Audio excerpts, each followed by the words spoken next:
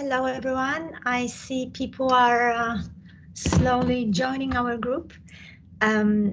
Welcome to the opening of our Inspire seminar series. And this is my great pleasure to have such amazing speakers with us today, Toni Shapiro-Phim and Fatu Gayflor. I will introduce them and the seminar in a second. First of all, I wanted to tell you two words about the Inspire project.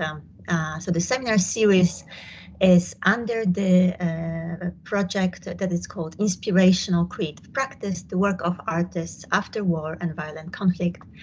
That is a research project that studies the role of artists and creative practice in and after violent conflicts. The project is hosted by the Peace Research Institute in Oslo and connected to the PRIO Center on Culture and Violent Conflict. And those of you who know the project, we've been doing this project since January 2020. And some of you also participated in the launch of our platform. So you can find out more information about the project and the work that we are doing, the collaborative work with different artists in Myanmar, Sudan, and artists, exiled artists working in European countries on our website, inspire.gallery. Where you're going to also be able to learn more about the specific research projects as well as our different activities. And today I have the pleasure to open the seminar series. This is our first seminar. Every month we're going to be meeting with different artists, researchers, activists, also, I would say, cultural practitioners who are working on the issues that are at the core of our inquiry in the research project. And today we're going to listen to the seminar about mother, singer, survivor of Liberia's civil war and refugee as community builder. And we're going to have the pleasure to hear from Fatu Gayflor, who is a former principal performer with Liberia's national cultural troupe and a renowned recording artist. Now a resident of the United States, she's a founding member of the Liberian Women's Chorus for Change. She has been recognized with a Leeway Foundation Transformation Award for her work, for her art, her artistic work, and social justice work. A prestigious Pew from the Liberian Entertainment Awards, and celebrated as a cultural icon by the Liberian National Cultural Ambassadors of the United States. And Fatu is going to be in conversation with Toni Shapiro-Phim, who is with us today live from the United States. So thank you, Toni, so much for joining us at such an early hour. Toni is a professor of creativity, the arts, and social transformation, and the assistant director of the program in Peacebuilding and the arts at Brandeis University in the US. The movie that we're going to see during the seminar today, that Fatu and Toni worked on together, is called Because of the War. The movie won the 2018 American Folklore Society Eli Congas Miranda Prize for superior work on women's traditional vernacular or local culture and or feminist theory and folklore.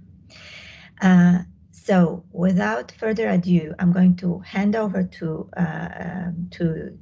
Toni. But before I do this, I would like to say that we're going to have first a short clip, greetings from Fatu. Fatu cannot be with us in person.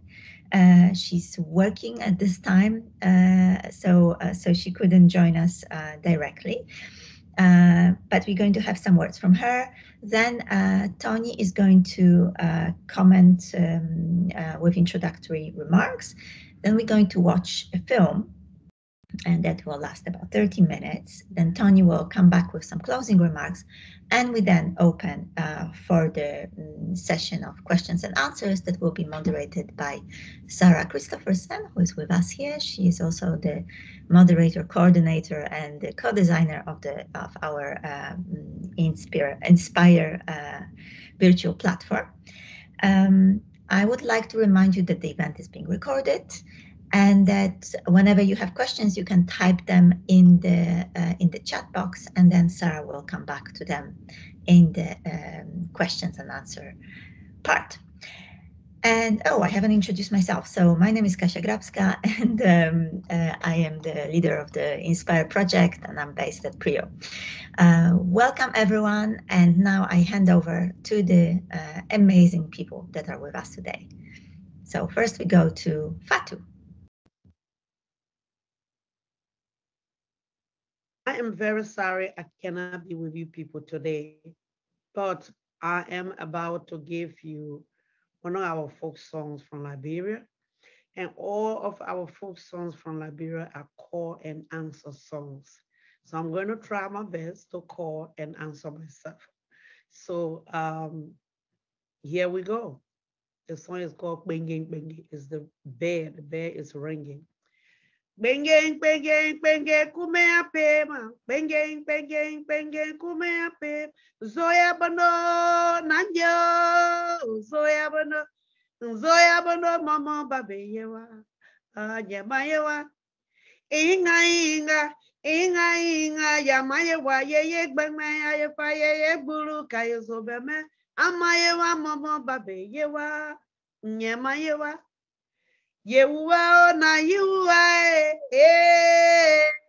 zoya bono na yo. Benge benge benge kume apema. Benge benge benge kume apema. Zoya bono nanjo. Zoya bono mama babe yewa. Nyama yewa. Inga inga inga inga yamaye wa ye ye gbengbe ya ye fa ye ye gburu kayo zo bembe amaye wa momo babe ye wa ye ma ye wa na you zoya bono na you. Thank you. This song is saying the Zoe is coming. Let us ring the bell and inform the people that he's on his way. She's on her way because this is from the Sunday Society, all girls society songs. Thank you. Nana, you have gotten the taste of Liberian, one of Liberian folk songs from the Sunday Society. We are here, of course, today to talk about a movie because of the war. And unfortunately, I cannot be with you guys today. Even Toni cannot be there physically, but we can give you a little bit background of our movie.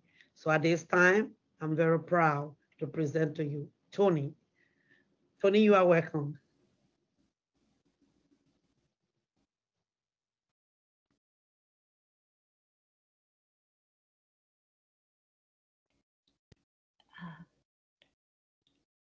Shall I start my comments now? Okay, thanks. So I want to offer my sincere thank you to Kasia, Sarah, and Indigo. I was especially drawn to this seminar series because of its focus on the ethics of engagement across differences, on collaborative endeavors between artists and others, and on what might constitute relationships of integrity. When Fatu Gayflor, Liberian superstar singer and recording artist, and since the 1990s, anti-violence and community building activist as well. When she and I started our professional relationship, she had been in the United States city of Philadelphia for more than a decade, singing at Liberian events, putting out new CDs when possible, and working to support her family in group homes for people with emotional and intellectual disabilities. And I was working in a small arts and social justice nonprofit organization, which I'll describe more in the recording you're about to see. So we met. She, a brilliant artist and mother, a Black African immigrant who sings in 16 languages, who composes original songs that respond to current concerns and that imagine better futures. And she also plays the shekere, a beaded gourd instrument. She has a wealth of knowledge gained in part through experience in the Sunday Society, which she mentioned in that opening clip. The song she sang to open our event is one she learned in the Sunday Society, which is a rite of passage for young girls in various communities of West Africa, in which they are educated in the ways of the world through traditional song and dance. In that particular song, the arrival of the ritual specialist, the Zo, is announced through the ringing of the bell. So that's a bit about Fatu. And I'm a cultural anthropologist, a cultural producer and writer, long engaged in applied work in communities at the nexus of the arts and social justice efforts in several countries. As a native-born United States citizen who speaks English as a first language, as a white person with a Ph.D., I walk in the world, let's say in the world of the city of Philadelphia, where we were both living when we first worked together. I walk in the world differently than she does. People respond to Fatu and to me differently, and we also experience that world of Philadelphia differently. As with many who are displaced from their homelands and cultures and extended families, Fatu has experienced the epistemic violence of not being heard or understood or valued in this new land for who she is, for what knowledge she carries and her ways of knowing, what skills she shares, and what beauty she bestows. Today, we're speaking with you about a movie project that we undertook in part as a way of reaching across differences to counter that violence. A movie in which 4 women tell their own stories, though as director, any misrepresentations are my fault, and through which particular kinds of audiences are engaged in conversation, relationship building, and pledges of action. Our hope was that younger Liberians would recognize the wisdom and leadership of Fatu and her colleagues and be encouraged to look within their own communities for creativity in facing difficult community issues, that they would see artist heroes in their midst, and that non-Liberians would, as one audience member put it, fall in love with an immigrant through the film and learn to listen and hear others in deep, compassionate ways. I'm not a scholar of Liberia. I guess I did a kind of on-the-job field work through working with Liberian communities for more than a decade. But Fatu and I and the other Liberian artists relied heavily on their own expertise and on the input of ethnomusicologist Dr. Ruth Stone. She's a leading scholar of Liberian music. So before turning back to the recorded session, which Fatu and I made ahead of time because she can't be here today, which you'll see momentarily, I just want to point out that Fatu Gayflor, Toke Toma, Zay Titi, and Marie Nyenabo, the other women in the Liberian Women's Chorus and in the movie, each have a unique approach to the anti-violence work they did in Liberia, the Ivory Coast, and elsewhere in West Africa. Never in isolation, it unfolded alongside other conflict transformation efforts. The movie shows just a glimpse of what they've contributed to their homeland and to wherever else they've been. I'll be back with some closing remarks after the recording has played. Thanks. Thanks so much. That was a beautiful song and a nice way to open our event today. We worked together on a movie, and I want to give you some background information about how the movie even came to be. Fatu and I, along with others, collaborated on this movie project while I was working at a nonprofit arts and social justice organization called the Philadelphia Folklore Project. The Philadelphia Folklore Project works to nurture and sustain cultural and artistic practices rooted in the histories and traditions of people in Philadelphia, especially in ways that counter injustice and foster flourishing. Philadelphia, which lies between New York City and Washington, D.C. in the United States, is home to more than 10,000 Liberians. Some estimates put the population, if you add in surrounding neighborhoods, at double that number. Most Liberians arrived there as refugees during or following back-to-back civil wars, the second one ending in 2003. Others came as immigrants, and there is now, of course, as well, a generation of Liberian Americans born in the United States. So the Folklore Project had a decades-long relationship with members of local Liberian communities. And in, I think it was 2012 or so, we brought in Dudley Cock of Roadside Theater as a consultant on a story circles project with a handful of Liberian artists, a storyteller, and singers and dancers. And Dudley had developed a certain story circle methodology along with others. So the Liberian artists, a couple of whom had approached the Folklore project with a request to figure out how best to address some pressing issues among Liberian refugees and immigrants, they got training in audio recording techniques and interviewing techniques and set out to interview folks to find out what the word was on the street, what's happening in their communities that needs critical attention. Then the storytellers, singers, and dancers would bring what they had heard back to collective meetings in our gallery and share as part of a story circle, and sometimes through a retelling, through song or movement, they shared what they were finding. And eventually, they crafted some threads of stories they had been gathering into a dance drama, conceived of and created in traditional styles, and then performed this new piece back to members of their own communities. The response was immediate and visceral. From the audience, mainly women, stood up as if they were giving testimony. They started telling stories of abuse and abandonment and of overcoming it. And this went on and on.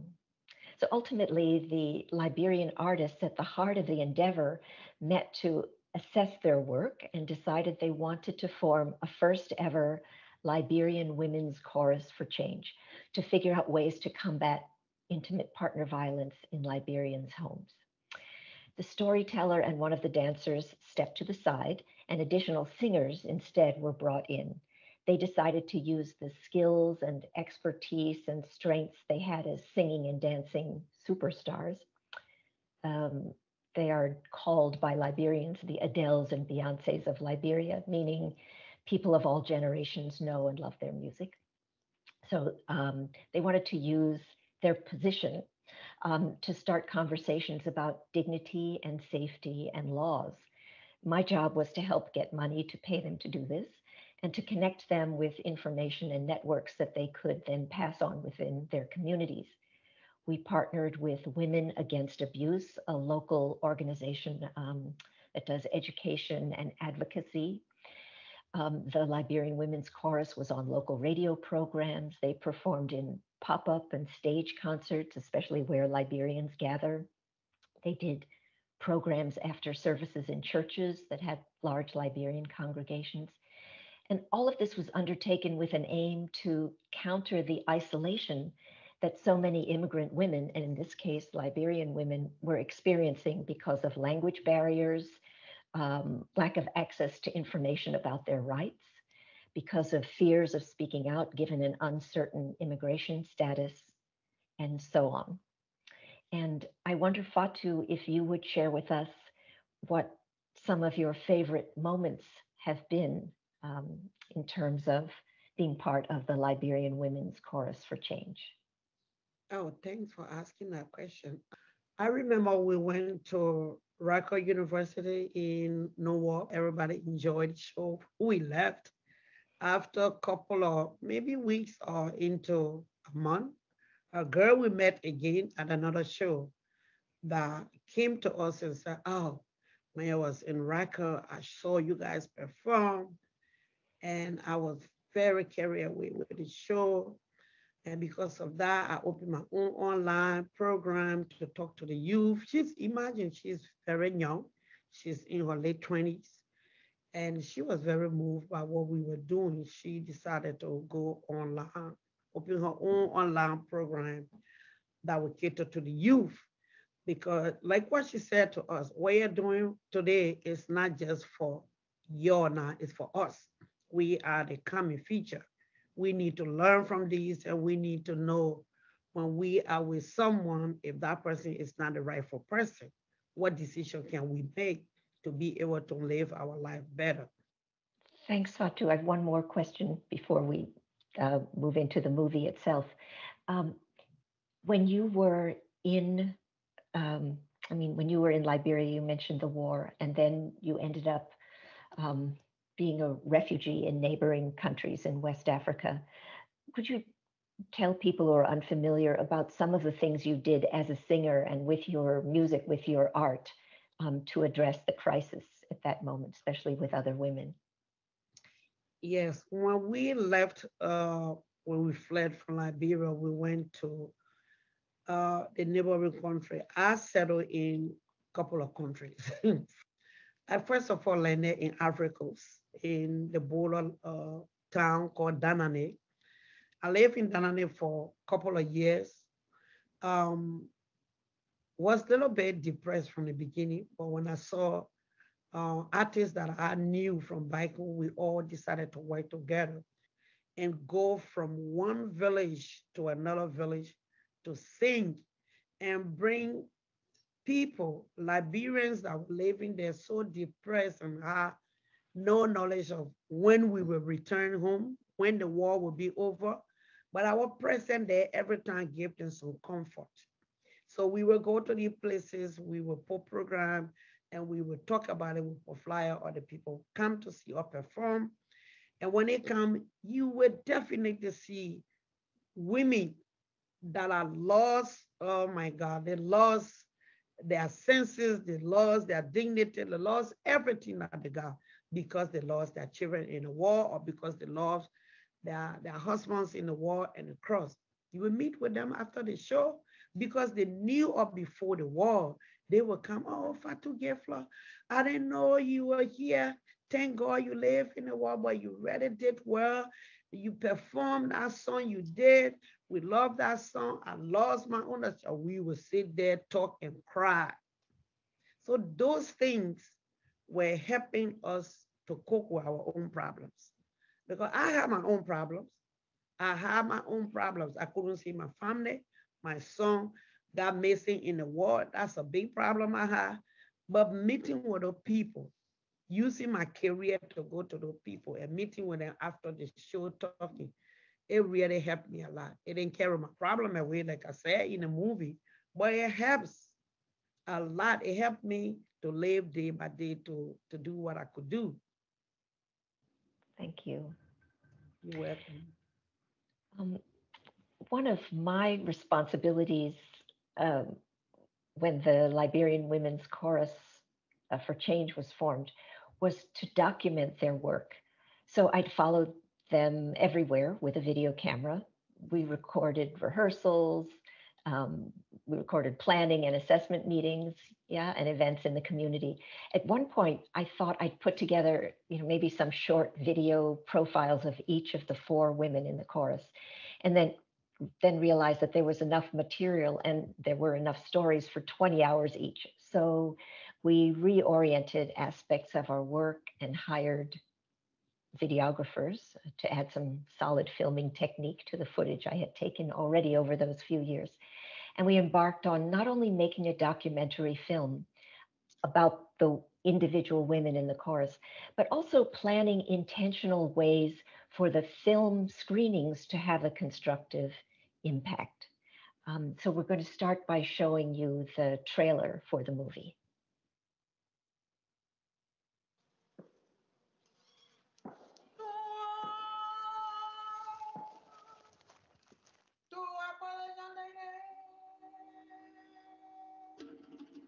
Started getting afraid from one another. Because the war, there were other people who hit other people hit other tribe.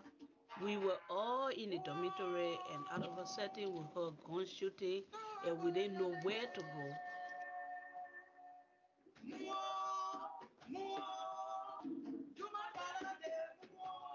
This is a responsibility that I'm about to take.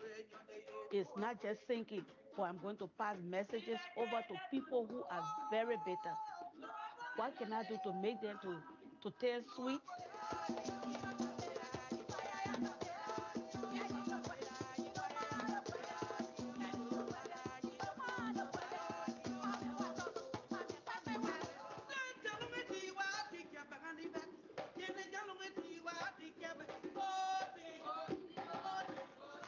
All we want is understanding. So that we stay together as a family. So that our children will live in a happy home.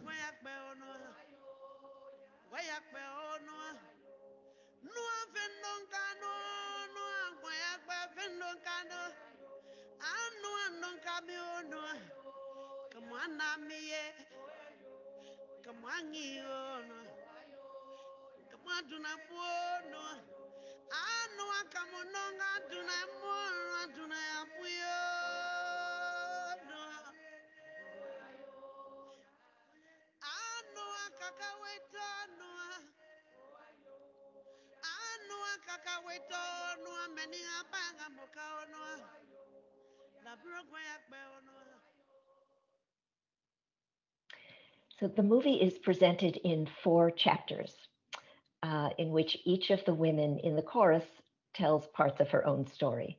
The main focus is on their lives, artistry, and anti-violence work in Liberia, and for some in refugee camps in neighboring West African countries. Only a bit at the end is about the chorus, and we're going to show you a few excerpts from the film before we talk about the screenings and impact since then. In the first excerpt is actually 2 excerpts joined together from the chapter about Toke Toma. She was a recording star and dancer who, in fact, worked with Lema Bowie, who won the Nobel Peace Prize for her anti-violence work in Liberia. They worked together during the war. And this begins with a tiny segment showing how Toke was selected from her village to join the National Cultural Troupe. And Fatu too was part of that National Cultural Troupe. And then a tiny bit of an excerpt from her talking about wartime.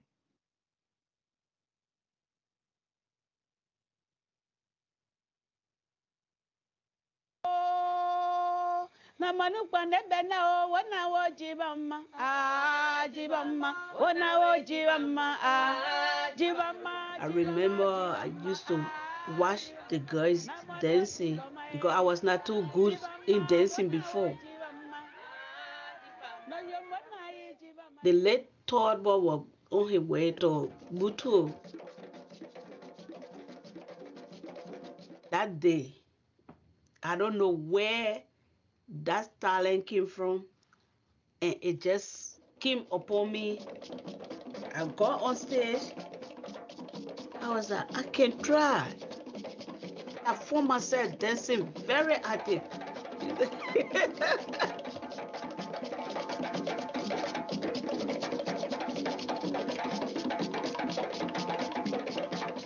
After the program, he sent for my dad, and he said, I learned the little girls that dance today. The bright one is your daughter. Can you bring her over?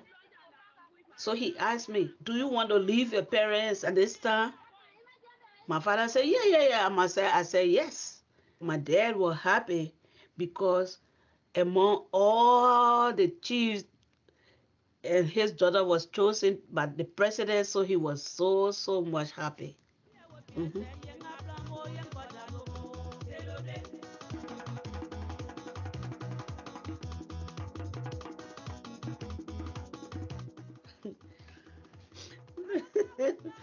This is how I got into it.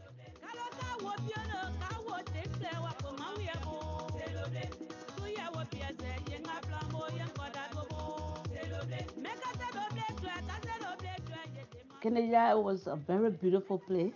The village was built close to the ocean, so when you approach it, you will start hearing the sound of the sea rolling. The very day I landed in Kenya, I got there in the night, and in the morning, they took us off for audition. And from that day, I started dancing. I didn't stop. When the war came to Liberia, from that day, I felt that this is a responsibility that I'm about to take. It's not just thinking, but I'm going to pass messages over to people who are very bitter. What can I do to make them to taste sweet? The responsibility became mine to change a very angry man to a peaceful person. Most of the songs at that time were not just for entertainment, it was all about peace. This is how I came up with this song, We Want Peace, No More War. It was the very first song that I ever wrote We want peace or no more war. We want peace or no more war. We want peace, no more war. We want peace or no more. Liberians are one people living in one nation. We want peace. We want peace, no more war. We want peace or no more. United we will stand. Divided we will fall. We want peace. We want peace, no more war. I was surprised when the women of Liberia, led by Limo Buddy, started singing that song. There they will be sitting down, whether it's raining, they are there singing that song over and over. And some day they sing it with happiness, and some day they sing it and cry. We want peace, no more war. We want peace, no more. And then they started putting their own voice. I mean, I was really enjoying them because that one song you could say anything inside, but it should just be peace. It should just surround peace. We want peace, no more war. We want peace, oh, no more war. We want peace, no more war. We want peace, oh, no more war. Liberians are one people living in one nation. And now the last excerpt we'll share is from Fatu's section of the movie. Fatu is the most famous of the four women in the chorus. I just want to share a little story.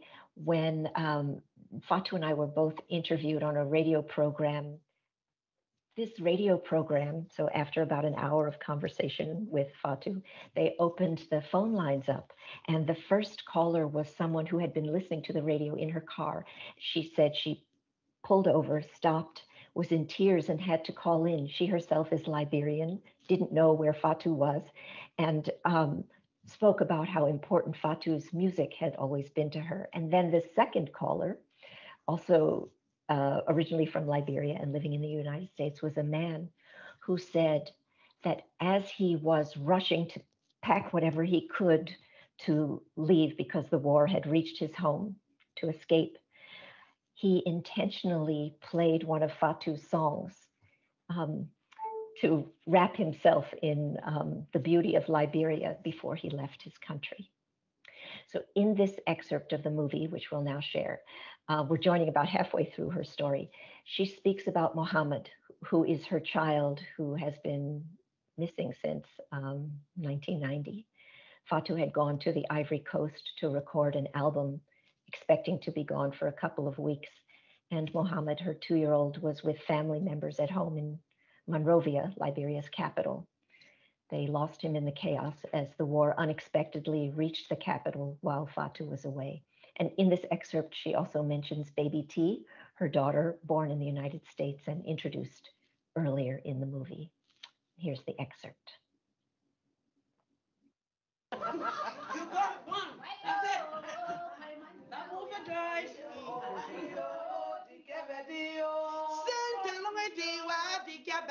But each time I perform for them, I was feeling real good. Real good. Now, hey, Fatu, you're not alone. You got people who struggle, sing like you, and you're going to make it.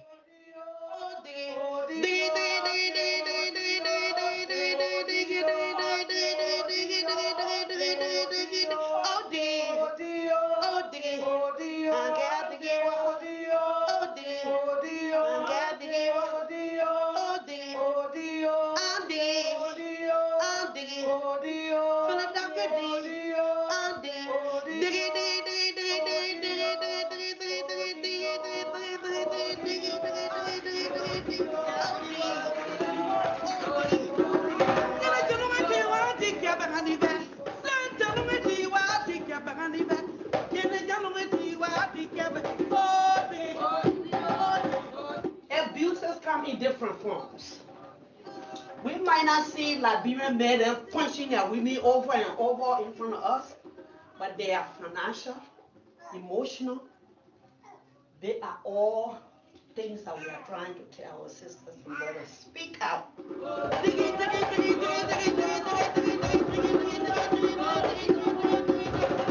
The stress is too much in this country, but we can make it.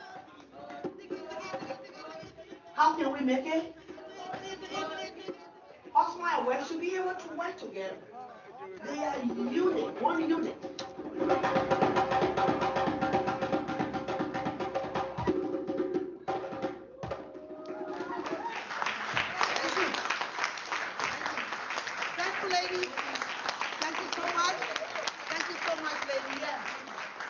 have to stand for ourselves. All we want is understanding. So that we stay together as a family. So that our children will live in a happy home. That's all. How I used to like be so sad and I would listen to your music and you would take me out of my depression. I'm telling you, I didn't need therapy, I needed you. I'm like, Now I you're feel all better. right back to the old songs today. Yeah, the old song is the one that I like. I am a lady, Dele Baudia. Stop. That's the song he played all the. I am a lady. Yes, Oh, you're gonna yes, make me cry. yes, yes, yes, yes.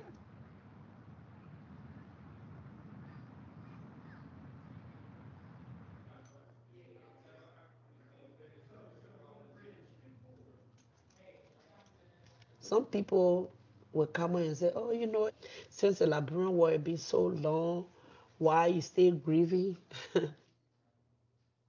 Everybody mourn different.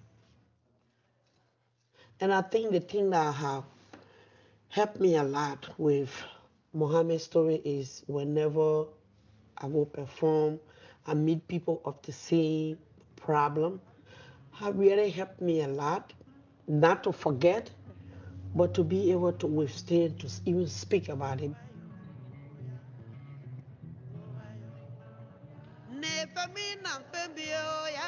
Many people think when you fought war, that means you don't feel death. But no, it's not a case. One life is very important.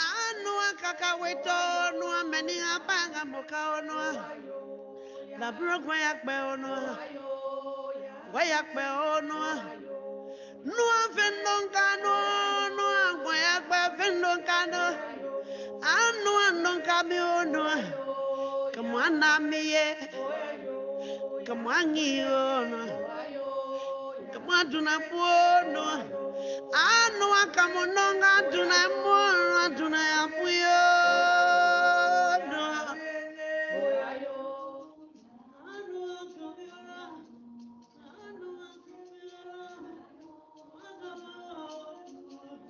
Bebeti let her play on my phone. She opened the phone and she said, Mommy, I seen plenty picture from somebody.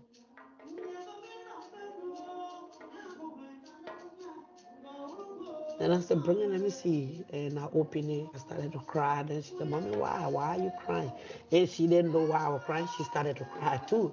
So I told her, I said, but I haven't told you what I was crying. She said, but it made me feel bad when you crying. So we both sat in my room and cried. And I told her, this was supposed to be one of your big brothers. So yeah, we did that.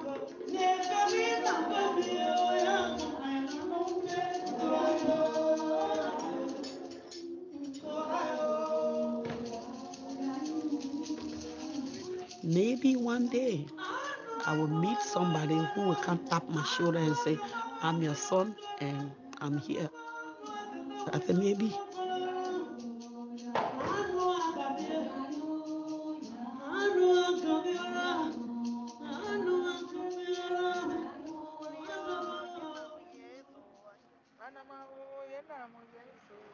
Golio, enamu yezo anja.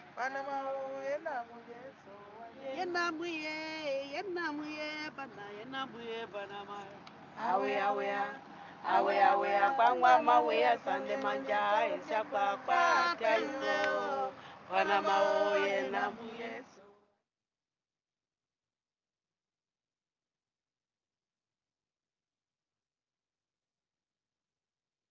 So, Fatu, would you speak to us about why making the movie was important to you? The movie have brought a big change to my life. And some of the changes are one, I already stressed on it because that's the number one.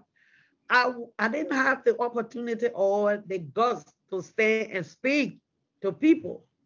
Come in here, you got to introduce the song, you got to tell the people what the song is. All of them have given me the opportunity to be who I am today, speaking to people and doing what I'm doing. So those are the things that the movie really brought to us. Those things are very important, very, very important. I said the number one thing is I will live forever with this movie because people will see me and they will remember what I have done for my country, Liberia, and other countries. So we've done many screenings explicitly for Liberian audiences, and we've done some that are open to anyone.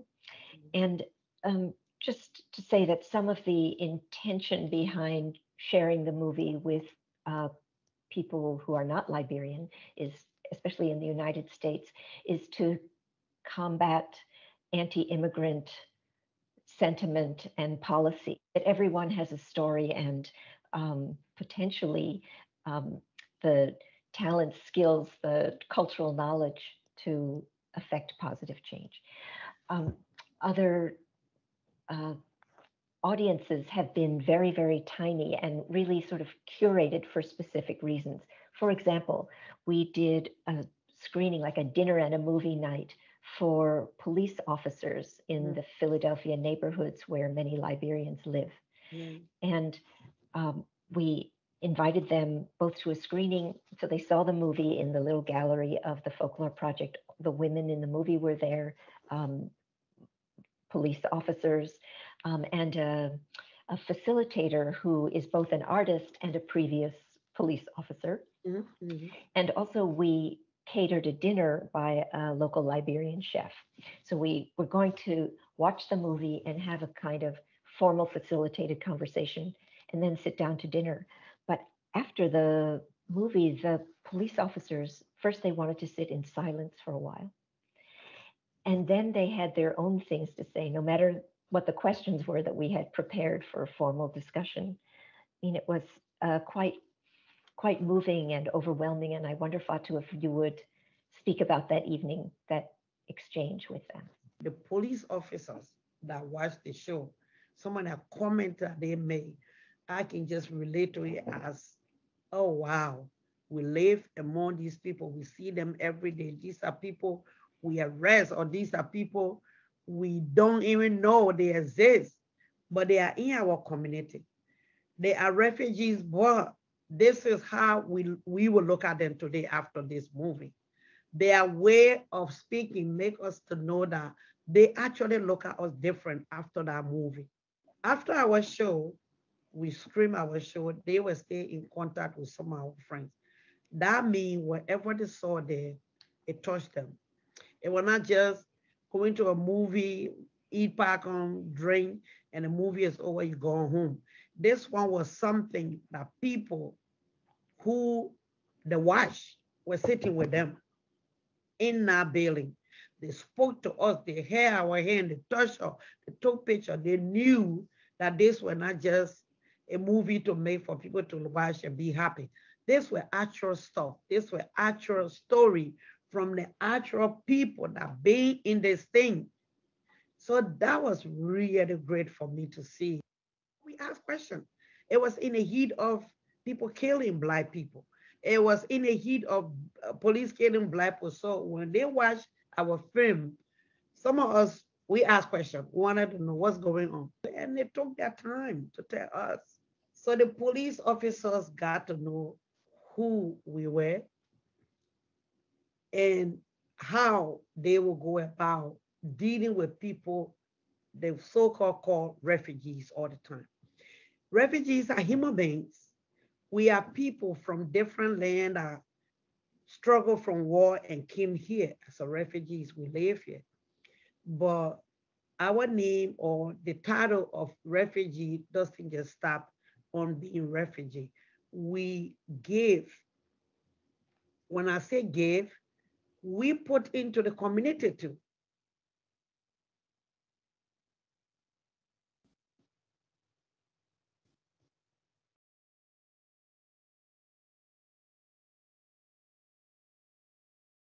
Thank you, Indigo.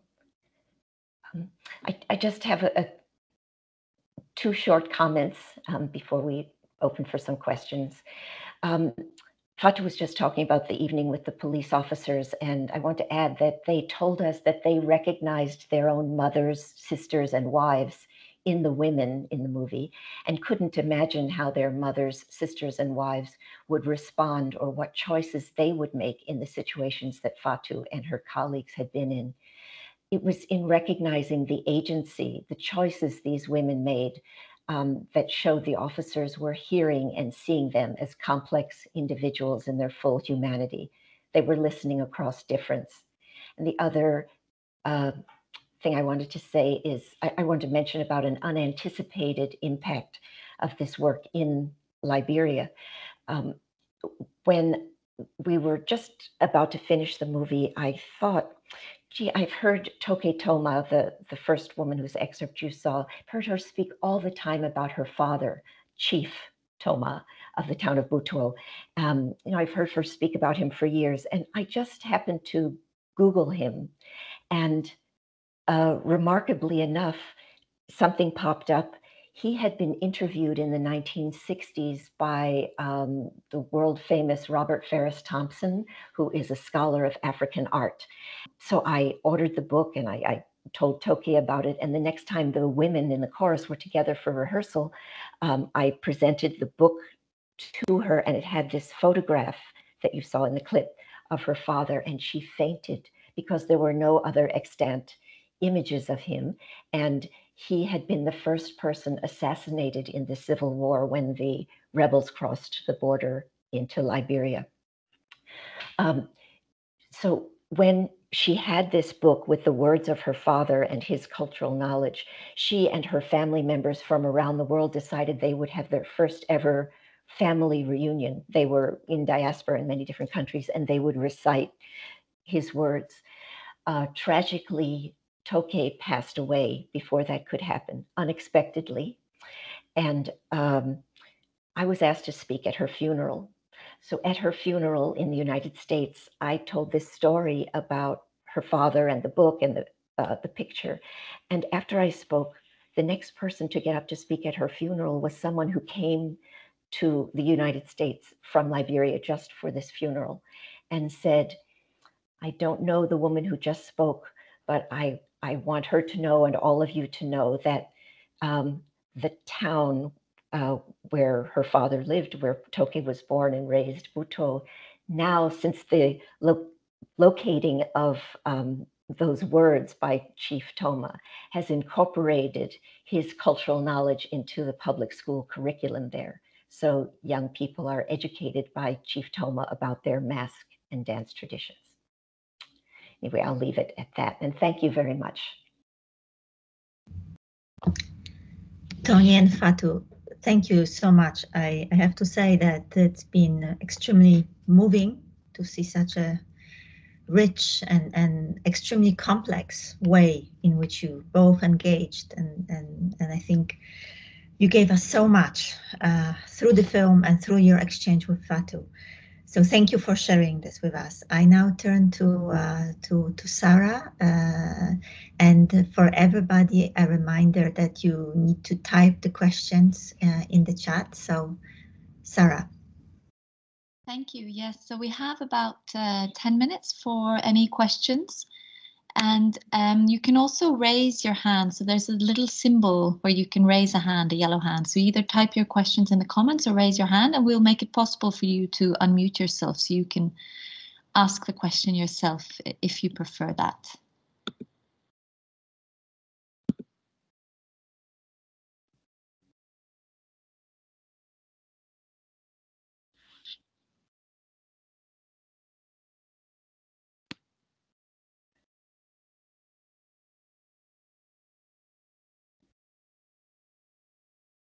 So we have a hand raised. Cindy, just hold on a moment and Indigo will make sure that you can unmute yourself. So when you see it's possible to unmute yourself, please do. And you're also very welcome to turn on your camera. And of course, introduce yourselves if you want. Hi. My name is Cindy Horst, and I just wanted to use the opportunity of people thinking of questions to say thanks a lot. This was extremely moving, and I'm not really sure whether there's going to be a question or not. But I think one of the things that I find fascinating with both of you talking is talking about all these ripple effects So very often when we talk about transformation, especially in relation to peace and conflict, we're talking about these kind of macro aspects of it, and then a lot of what you're doing is totally invisible and it's not recognized and it's not seen. And what you do is you're constantly pointing to all these really important ripple effects. So now you say, okay, there's the curriculum and these kids are being taught this, and that's huge. So I guess, because this is something I'm very interested in as well, because I do feel that in order to really see these transformations happening, it's community work. It's work that of the kind that you're doing. Do you have any kind of ideas or suggestions on how to, I don't know whether we want to capture it more or how to argue more for the fact that these are really important aspects of how societies work towards transformation in such an extremely difficult phase? You're nodding, so you're at least understanding where I'm getting. Thank you so much. Actually, I want to thank you. It's not just for the question and the comment, but you're making me think. I'm engaged separately in some work with UNESCO. They have a project they call the Art Lab for Human Rights and Dialogue, something along those lines. And I believe it was started in 2020. And what we've been doing and they've been doing, I'm part of a team, is gathering stories about and examples of initiatives around the globe, arts-based initiatives with communities in some kind of precarity, experiencing some kind of oppression, and it often has to do with different kinds of violence, exile, etc. Not exclusively, but often. And part of the aim of the publication of these examples is to make a case, just like what you're saying, you know, to amplify what might go on behind the scenes, to show people that it is worthwhile to invest energy, effort, time, money, whatever it takes, into initiatives and individuals and groups and communities who are engaged in this kind of work that is both valued internally and then has those ripple effects. And I hadn't thought about it in that way before, the ripple effects, but now I'm going to incorporate that into our interpretation and illumination of all of these examples. So thank you for that. I do want to say that, and I hope this fits in with the kind of thing you were pointing to, that paying attention to the ways in which communication works in different communities is vital too.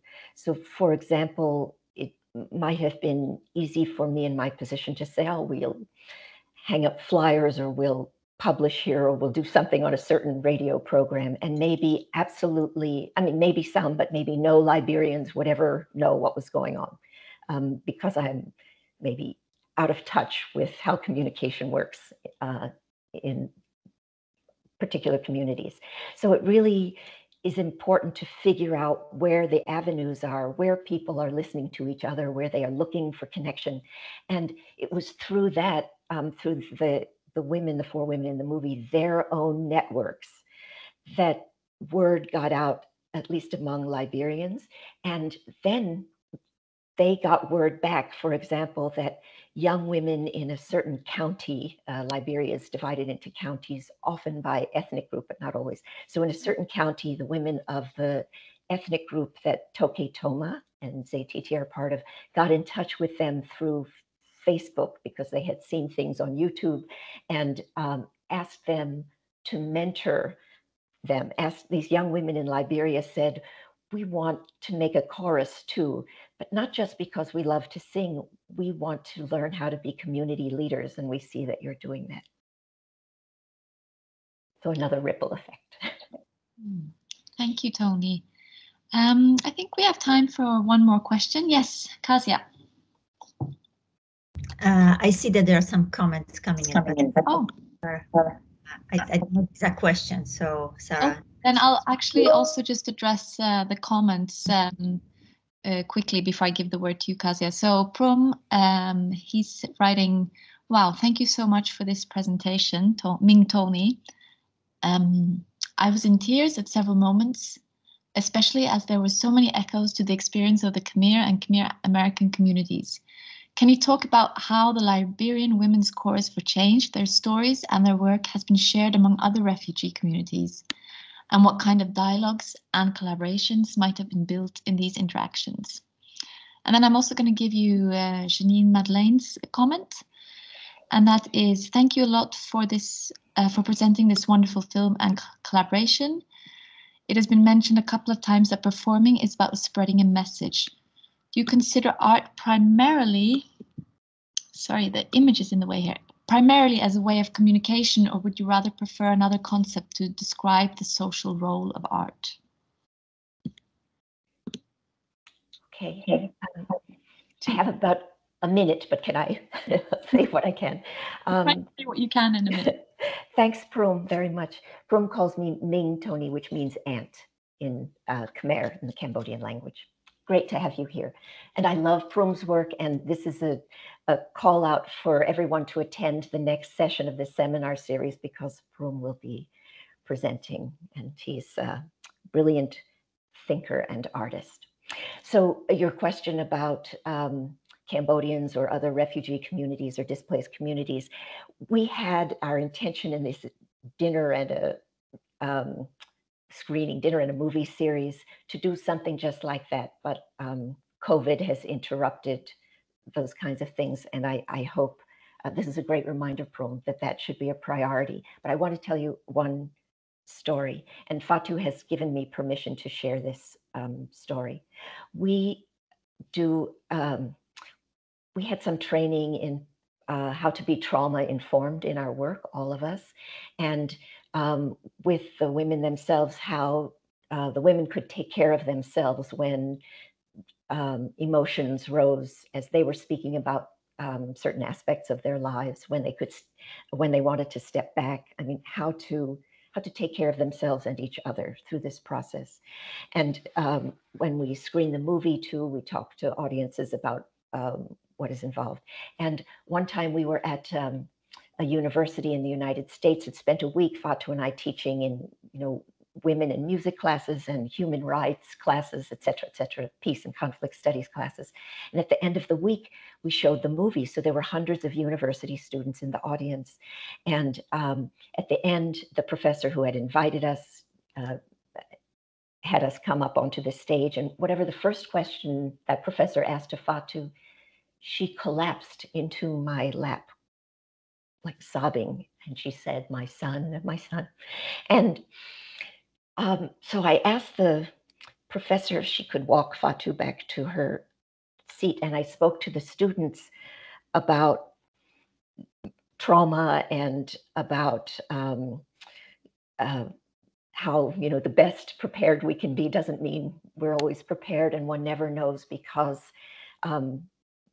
these are people's lives that they carry with them everywhere. And I said, so we wouldn't have a question and answer session.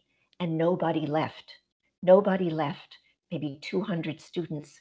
What they did was they lined up, and each one came and hugged Fatu and told her something. And Prum, in the audience were 3 people from Cambodia who happened to be in the neighborhood of that university. And they started to tell her their stories and said, come to our house. We want to feed you.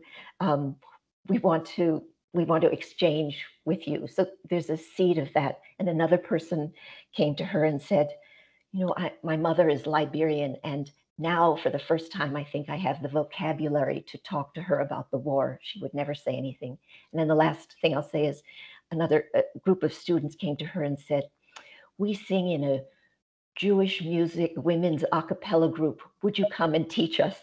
So from all of these different angles, people felt a resonance and that she had something to give them of value. And that's just a story you reminded me of, Prom, because of your mention of Cambodians. So thank you. Thank you so much, Toni. Indigo has posted a link to a website where you can find more information about your and Fatu's work. So all of you can find that in the comments. And then also I just want to read a comment from Tone Pernille Østern, where she says, "Thank you so much for this. I am touched and cannot think of questions because I'm just overwhelmed by your work. Thank you. I might connect later if questions turn up, if that's okay." Thank you also to Prio for organizing. So, and I think that maybe sums up a little bit the feeling that many of us are sitting with. So I want to say thank you so much, Toni. And also, like you said, we're very lucky to have Prum here today, and he's actually presenting. He's going to be our next speaker, and that will be happening on the 13th of October, same time, also on Microsoft Teams. So I hope all of you save the dates and join us again in about a month's time. Thank you. Thanks so much. Thank you very much. Thank you.